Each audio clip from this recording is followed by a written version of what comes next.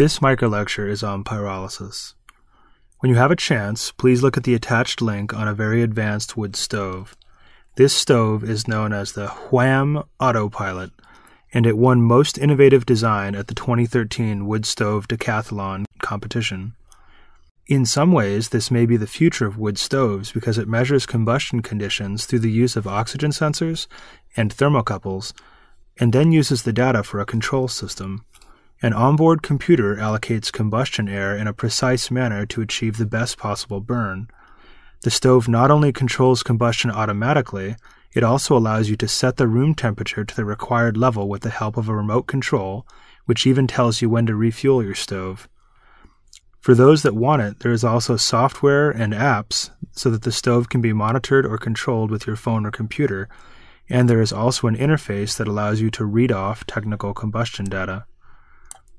This kind of control was previously only available for things like natural gas, but now it is possible with wood stoves as well. With something like pellet fuel that can be used very precisely, a heating system like this would not only save a great deal of money, but it would also be very simple to use and automated. Worth paying attention to. Please take a moment to review this week's learning objectives. This week we are covering thermal conversions, our second biomass conversion pathway type. Thermal conversion of biomass breaks big molecules into small molecules.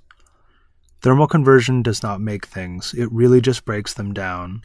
This means if you want to make large-sized chemicals, or chemicals that don't look like small pieces of lignin and cellulose, thermal conversion cannot be the only conversion utilized, or shouldn't even be the conversion of choice.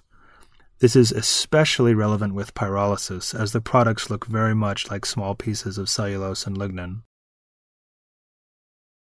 Thermal conversion of biomass does not make oil. Pyrolysis oil is often called bio-oil. This is a silly naming convention because pyrolysis oils look nothing like oils chemically. They have an entirely different set of organic chemistries, almost entirely the opposite of what oils like petroleum and vegetable oil have. The name bio-oil was coined because it was a thick, dark product that looked like oil, not because it actually was oil. Based on that kind of logic, molasses and liquid chocolate should also be called oils. At this point, we are stuck with the misleading name bio-oil, but it is important to remember it is only called oil because of how it looks sometimes, not because it has anything in common with real oils. So we covered combustion and gasification, and now we are on to pyrolysis. There are three major types based on three process conditions: speed, pressure, and solvents. We will go through examples of all three. Like we mentioned previously, cooking food is full of thermal conversions. This is especially apparent when it's pyrolysis because the food begins to brown, and then if you cook it too much, it will blacken. This progression happens because certain food molecules are going through pyrolysis and some are charring, which makes things black. If you think about thermal conversions as a breakdown process, cooking food starts to make sense in other ways. When we cook our food, we often break it down a little, and that makes it easier to eat, which is why we cook it. This is a fairly complex-looking graphic of biomass breakdown during pyrolysis. It is one of my favorite figures for trying to visualize what happens during pyrolysis. To start, the things at the bottom left are biomass cells. At around 400 degrees Celsius, pyrolysis begins and the cells start to change because their cell walls are being thermally broken down. By around 500 degrees Celsius, little gas bubbles made of steam and volatile organics have started to form inside the cell walls. By 800 degrees Celsius, the bubbles have grown so much that the cell has expanded. It is basically being inflated by the gas bubbles that are rapidly forming and growing. By 900 degrees Celsius, the cell wall can no longer contain the vapors, and they burst out of the cell wall and into the space around the cell. This leaves a fairly clean char molecule that has almost no low molecular weight organics remaining. They have all been volatilized. What this figure doesn't show is that those bubbles are bursting the entire time, just not as grandly as they do by 900 degrees Celsius. From 400 degrees Celsius onward, the heat and conditions that generate the bubbles in the cell wall are also causing parts of the cell wall to disintegrate into various pyrolysis vapors. These vapors can be condensed to form what we call bio-oil. There are some general rules to pyrolysis shown by the red arrows at the bottom. Usually, pyrolysis that occurs at a low temperature like 400 degrees Celsius produces bio-oils that are rich in oxygen, which is a bad thing. This is because there has not been enough thermal conversion to generate a lot of water and carbon dioxide. However, if your pyrolysis occurs at a higher temperature like 900 degrees Celsius, then your bio-oil usually has a lower oxygen content, which is good. Likewise, pyrolysis done at lower temperatures generate less gas and more condensable liquids, so you get more bio-oil for every pound of biomass. This stands in contrast to pyrolysis done at high temperatures, which generates more gas and less condensable liquids, leaving you with low yields but maybe a higher quality bio-oil product. This figure gives us a lot to think about, so don't be afraid to ask questions. Faster heating rates make more liquids, and slower heating rates make more solids. So if you want to produce bio-oil, fast pyrolysis is more ideal. And if you want to produce biochar or charcoal, slow pyrolysis is more ideal. Combining fast pyrolysis and oil refining catalysts can be done to produce a low oxygen content bio-oil that can be upgraded to gasoline and diesel blend stock using lots and lots of hydrogen. This would be fine, but hydrogen is very expensive, and this presents a major economics challenge to bioenergy businesses trying to turn fast pyrolysis oil into gasoline. Fast pyrolysis is often chosen because it yields the most bio-oil, but like we just learned, this also means the quality of the bio-oil is frequently lower. Slow pyrolysis produces a better product, but with poor yields per pound of biomass, and this can make it very expensive to use. There are always trade-offs.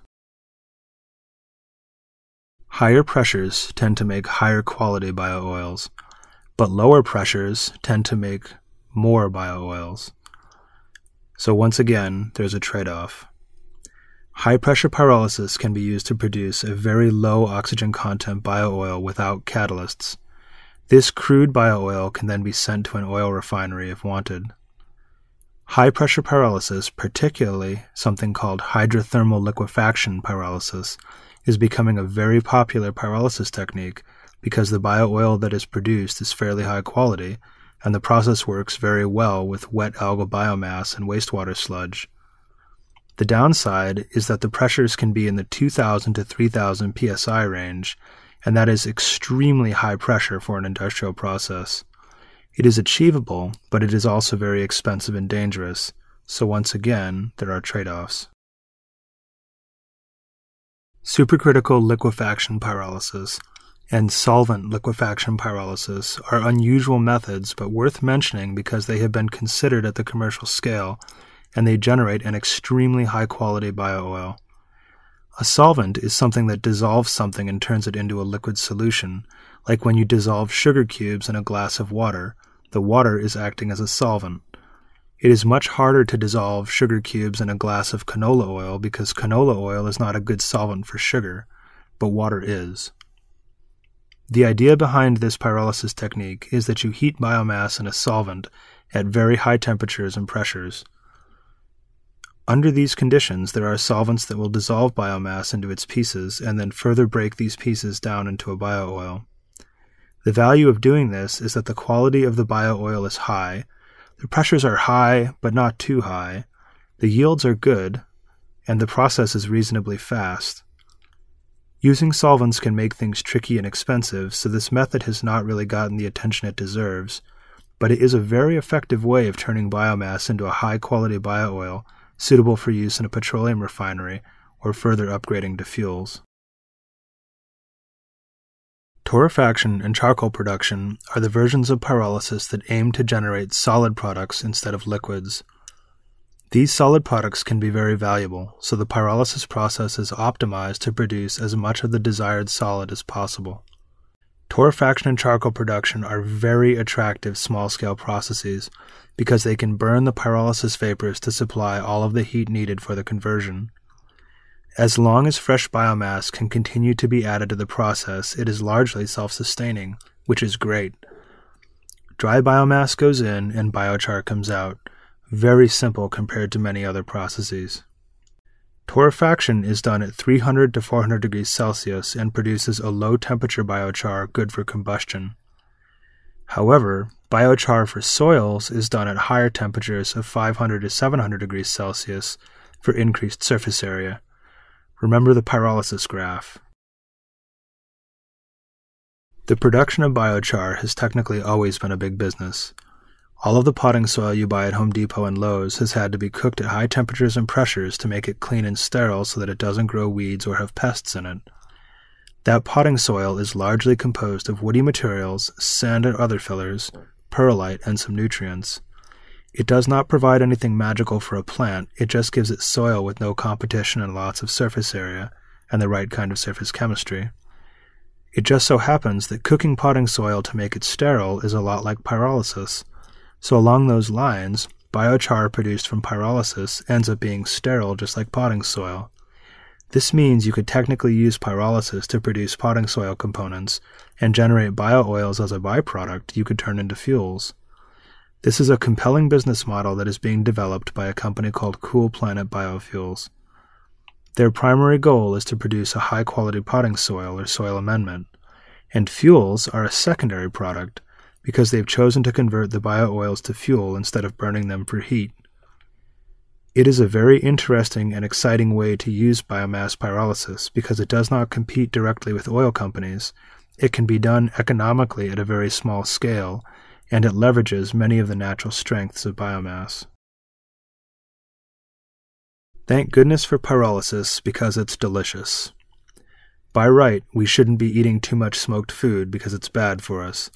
But that delicious smoky flavor is the product of pyrolysis, and things like liquid smoke and barbecue sauce definitely require wood pyrolysis vapors to be made. Equally important is the charcoal. We have been doing commercial biomass pyrolysis for charcoal briquette production since the days of Henry Ford and the Model T. The charcoal that we have all used at a backyard barbecue sometime or another was generated using the exact same pyrolysis technologies that the bioenergy industry is currently utilizing to generate fuels and chemicals. I find it reassuring that this process has been economically practiced for so long with biomass, because it is evidence that it can be done if careful attention is given to the source of biomass and the target product. When you have a chance, please visit the attached link. This is a very neat hydrogen peroxide technology. Catalytic decomposition of hydrogen peroxide is a very powerful oxidation tool, capable of degrading biomass and organic matter. Plant tissue degradation by advanced oxidation with catalyzed hydrogen peroxide is shown in the image, and this degradation occurs in about 2 hours. The idea of using reactive oxygen as singlet oxygen, ozone, and hydroxyl radicals has been around for decades, and it is very powerful chemistry. The interesting thing about hydrogen peroxide processes is that they can be done at room temperature and without pressure.